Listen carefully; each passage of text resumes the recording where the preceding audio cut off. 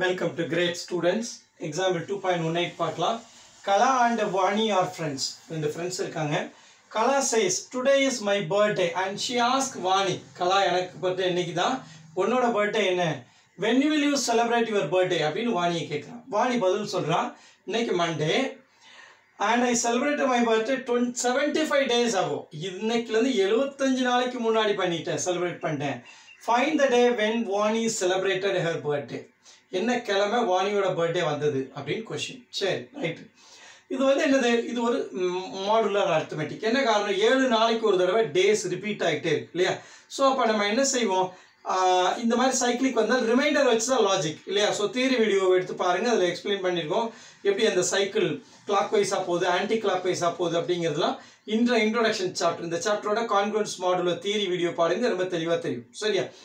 இப்போ நம்ம அதை ஃபர்ஸ்ட் என்ன பண்ண போறோம்? ரிமைண்டர் கான்செப்ட் வச்சு எழுதணும்னா நம்ம ஃபிக்ஸ் பண்ண போறோம். லெட் as fix 0 1 2 3 4 5 6 reminders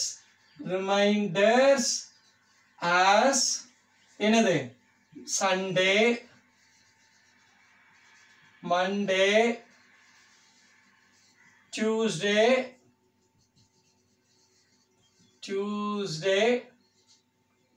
அடுத்து Wednesday, Thursday, Friday, Saturday, Sunday. So இப்போ நம்ம என்ன அசியூம் பண்ணிருக்கோம்? ரிமைண்டர்ஸ் வச்சு அசியூம் பண்ணிக்கலாம். சைக்கிளுக்காக இந்த 7 வேல்யூ இருக்கு இல்லையா? 0 to 6 அது ஒன்றுக்கு ஒரு டே அசியூம் பண்ணுறோம். சண்டே டு சண்டே ஆரம்பிச்சிருக்கேன், சண்டே வராது இல்லையா?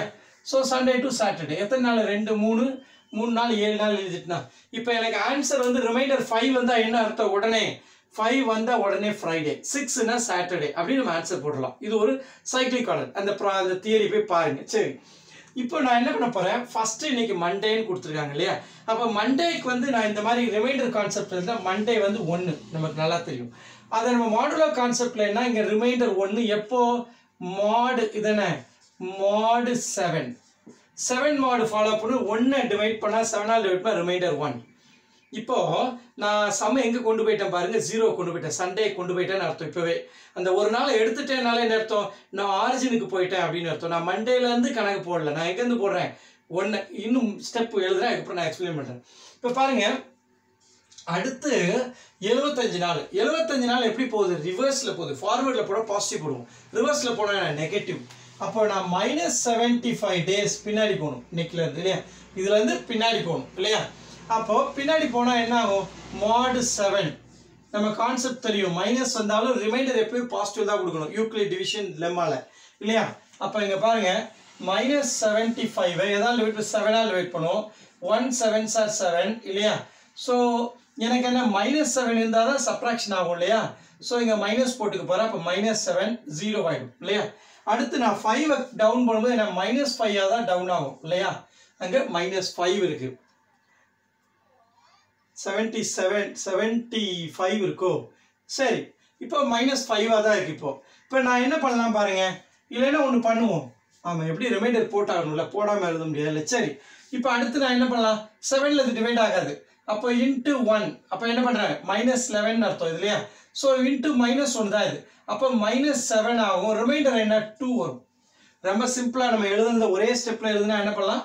இங்கே -75 இருக்குது, இங்கே 7 இருக்குது, நான் இங்கே -11 போடுறேன். அப்போது -77 போட்டால் ரிமைண்டர் 2. புரிஞ்சிச்சா? 7 11 -7 ரிமைண்டர் 2. அப்போது இந்த சைக்கிளில் பாசிட்டிவ் ரிமைண்டர் வேண்டாம், 75க்கு ரிமைண்டர் 2. ஓகே, சரி. இப்போ இது கால்குலேஷன் எங்கேருந்து ஆரம்பிக்குது? இந்த கால்குலேஷன் ஆக்சுவலாக மண்டேலேருந்து ஆரம்பிக்குது. நான் எப்போவுமே தியரி என்ன? எனக்கு சண்டேலேருந்து தான் 0லேருந்து தான் சைக்கிள் ஆரம்பிக்குது எப்போவுமே. அப்போது நான் இந்த ரெண்டையும் ஆட் பண்ணுறேன் பாருங்க. ஆட் பண்ணும்போது நம்ம தியரம் என்ன யூஸ் பண்ணுறோம்? தியரம் 5. தியரம் 5 என்ன சொல்லுது? A = B mod M, C = D mod M அப்படின்னா இந்த ரெண்டையும் ஆட் பண்ணலான்னு சொல்லி A + C இங்கே B + D எழுதலான்னு சொல்லுதா? தியரம் என்னது? 5. அப்போ ரெண்டையும் ஆட் பண்ணால் என்ன பாருங்க? 1 - 75 என்ன? கான்க்ருவன்ஸ் மாடுலோ 1 + 2 இங்கே என்ன? mod 7 bracketல என்ன போடுங்க? தியரம் 5.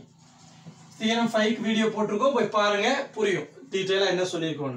ஸோ இப்போ என்ன ஆகும், இது -74 கான்கிருவன்ஸ் 3 இதென்ன mod 7.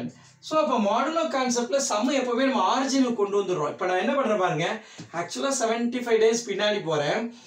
மண்டேலேருந்து போட்டால் 75 days பின்னாடி போகும். அதே சண்டேலேருந்து போனால் ஒரு நாள் முன்னாடி போனால் 74 நாள் பின்னாடி போனால் போதும். புரியுதா லாஜிக் என்ன நடக்குது? அப்போ நான் சண்டேலேருந்து 74 நாள் பின்னாடி போகிறேன்னா நான் இந்த சார்ட்டை யூஸ் பண்ண முடியும் என்னால். புரியுதா? சண்டேலேருந்து போனால் தான் சார்ட்டை யூஸ் பண்ண முடியும்.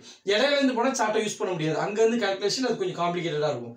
அப்போது சண்டேலேருந்து 74 days பின்னாடி போனால் mod 3 வந்தால் என்ன கிழமை? 3 வந்தாலே என்னது நமக்கு என்னது? தட் இஸ் வெனஸ்டே இல்லையா?